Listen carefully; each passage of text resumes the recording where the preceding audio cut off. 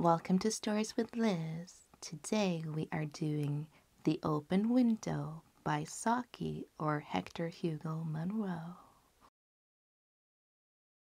My aunt will be down presently, Mr. Nuttall, said a very self-possessed young lady of 15. In the meantime, you must try and put up with me. Frampton Nuttall endeavored to say the correct something which should duly flatter the niece of the moment without unduly discounting the aunt that was to come.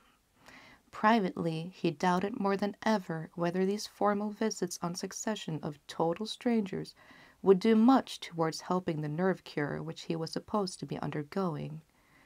"I know how it will be," his sister had said when he was preparing to migrate to his rural retreat. "You will bury yourself down there and not speak to a living soul, and your nerves will be worse than ever from moping. I shall just give you letters of introduction to all the people I know there. Some of them, as far as I can remember, were quite nice." Frampton wondered whether Mrs. Sappleton, the lady to whom he was presenting one of the letters of introduction, came into the nice division. "Do you know many of the people round here?" asked the niece, when she judged that they had had sufficient silent communication. "Hardly a soul," said Frampton.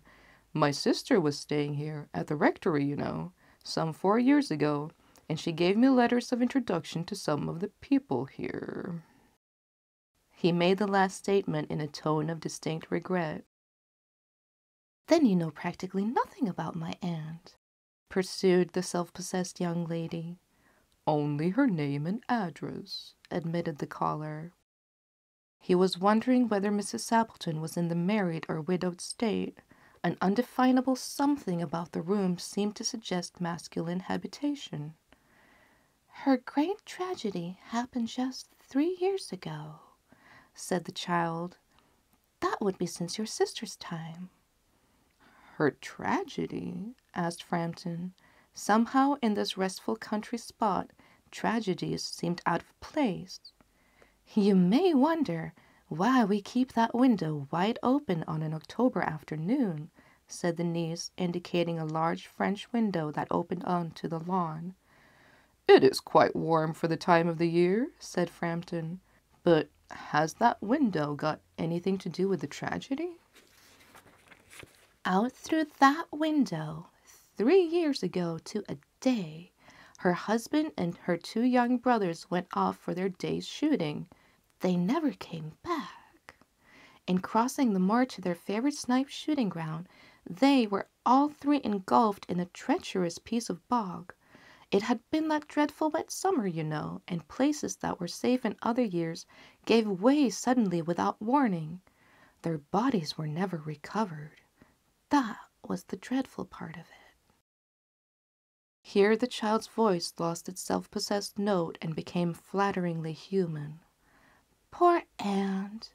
Always thinks that they will come back some day, they and that little brown spaniel that was lost with them, and walk in at that window just as they used to do. That is why the window is kept open every evening till it's quite dusk. Poor dear aunt! She has often told me how they went out, her husband with his white waterproof coat over his arm, Ronnie, her youngest brother, singing 'Birdie, why do you bound?' as he always did to tease her, because she said it got on her nerves. Do you know, sometimes on still, quiet evenings like this, I almost get a creepy feeling that they will all walk in through that window." She broke off with a shudder, and it was a relief to Frampton when the aunt bursted into the room with a whirl of apologies for being late in making her appearance. "I hope Vera has been amusing you," she said. "She has been very interesting," said Frampton.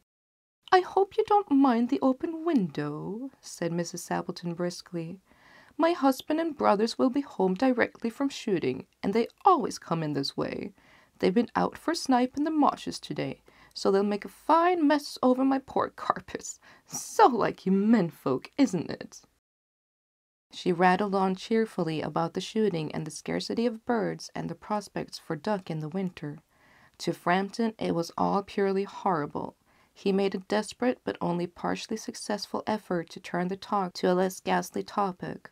He was conscious that his hostess was giving him only a fragment of her attention, and her eyes were constantly straying past him to the open window and the lawn beyond. It was certainly an unfortunate coincidence that he should have paid his visit on this tragic anniversary.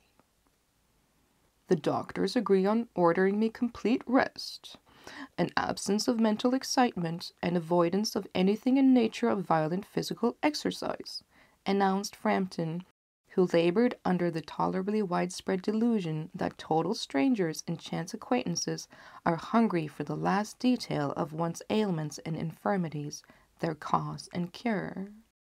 On the matter of diet, they are not so much in agreement, he continued. No, said Mrs. Sappleton in a voice which only replaced a yawn at the last moment. Then she suddenly brightened into alert attention, but not to what Frampton was saying. Here they are at last, she cried, just in time for tea, and don't they look as if they were muddy up to their eyes? Frampton shivered slightly and turned towards the niece with a look intended to convey sympathetic comprehension. The child was staring out through the open window with dazed horror in her eyes. In a chill shock of nameless fear, Frampton swung round in his seat and looked in the same direction. In the deepening twilight, 3 figures were walking across the lawn towards the window. They all carried guns under their arms, and one of them were additionally burdened with a white coat hung over his shoulders. A tired brown spaniel kept close at their heels. Noiselessly they neared the house, and then a hoarse young voice chanted out of the dusk, "I said, Bertie, why do you bound?" Frampton grabbed wildly at his stick and hat. The hall door, the gravel drive, the front gate were dimly noted stages in his headlong retreat.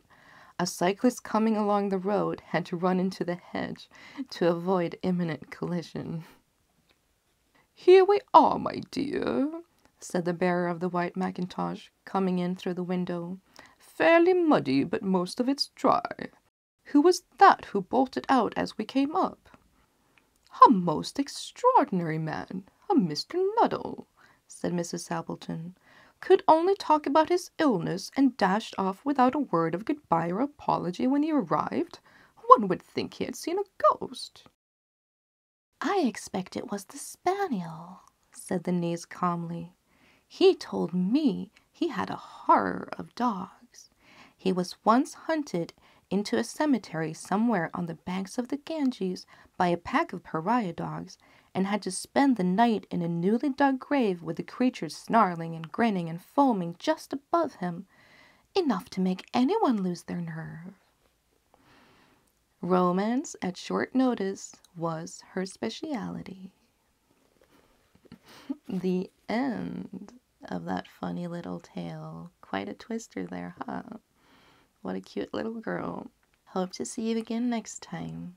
Do remember to subscribe if you haven't already.